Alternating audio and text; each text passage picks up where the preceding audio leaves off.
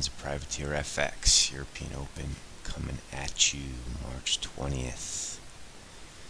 We got what we wanted yesterday in cable. Went all the way up to 140.88 after the long battle to break 140. The risk over the next coming days is cable goes right back down. We got CPI out today, so this will be a mover. Be careful, 10:30 Central European Time. Watch out for CPI. There will be risk below 139.88. Might not be a bad place to enter into shorts, actually, if we get a really low CPI. A lot of good news is baked into this break transition deal, but I don't know. Brexit's not looking too good from my perspective. And faith in London and faith in the UK globally seems to be waning a bit. So it seems a little bit odd how the market's getting all bulled up on cable here. Keep in mind also tomorrow we have FOMC where the US is going to raise rates. On another note, we got dollar Swiss here. We talked about it yesterday. We're going to follow up on it today. 95.50. We will be entering into longs. We like this for a move up to 96.62, which is a 200-day. So between 40 and 55, we will be getting long. We will not be trying to buy low ones today. We'll be buying high ones. So that's the plan for today. The other technical setup is Kiwi. A lot of people are talking about it. You have a little trend line here, 1, 2, 3. You've got the 200-day here, 71.83, and you have basically a risk-off, or I would say a risk-off combined with an anti-China sentiment. News flow is anti-China today, with Trump bullshitting about let's all pile in and screw over China. This will be bad for Aussie and Kiwi. The entry is a little tricky. I'm imagining that it's probably going to be below yesterday's low, 71.96, but it could be through the figure, 72 the figure.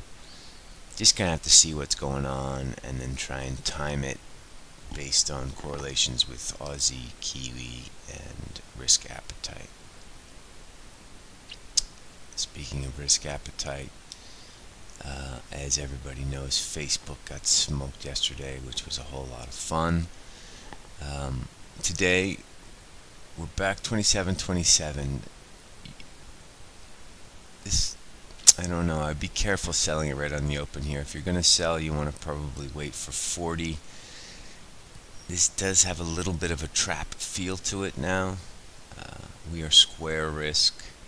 We took profit on our Netflix and Facebook and Tesla, and we didn't have S&Ps on. We still have options for May on the S&Ps.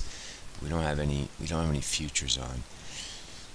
This just feels a little bit obvious here, and I'm much more comfortable getting short through yesterday's lows, 26.97 than I am trying to fade this, because 27.55 looks just an obvious stop going into an event, FOMC tomorrow. Be careful. Be careful. If you're going to maybe fade this 27.33 to 37, your stop really has to be above 28.04, and then if you're going to put your stop up there, the risk reward is screwed. So you kind of just have to skip it. But anyway, yesterday was fun. It's always fun to see Facebook get face planted. So that was good. I mean, I wish no ill will to people who work for Facebook and whatnot. But I have some philosophical problems with the company and the product that they provide. So it's just nice when it goes down in sort of like haughty way. Moving on, dollars are today. We have statement of accounts actually in 90 minutes time. Not quite sure what to do with the ZAR here. obviously very similar to the S&P bar, but upside down. Not sure. Looks like it could turn lower, but as long as it stays above 12, I don't know. But as we said yesterday, we were looking for a close above 1203, 1203.50. We did not get it. So we're square again, waiting for more of a perfect setup.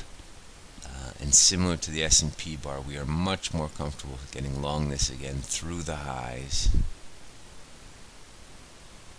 which were 1210.86 yesterday. Then we are trying to fade this because this looks like it might turn. Anyway, what else is out there? Not too much. Sterling CPI we talked about. Euro dollar in general. It's a pretty bullish bar that we printed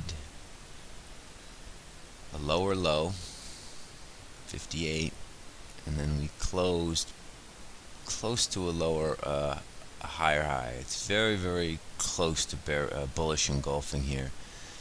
The reason it's not as powerful because it's bullish engulfing within the range, and the trade here is probably this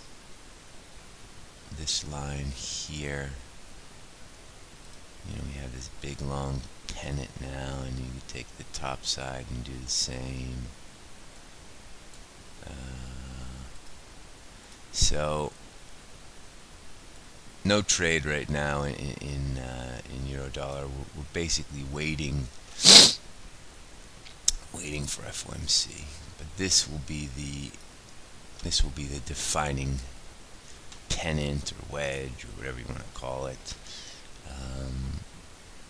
Take a bit more time to draw that yourself, see where you feel like you're going to get in and get out of this, but below 122.60 is important, and somewhere above 124 the figure is going to be important. But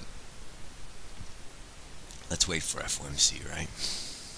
Alright, that's about it. CPI out of the United Kingdom today is the big focus. Good luck out there, people. Ciao.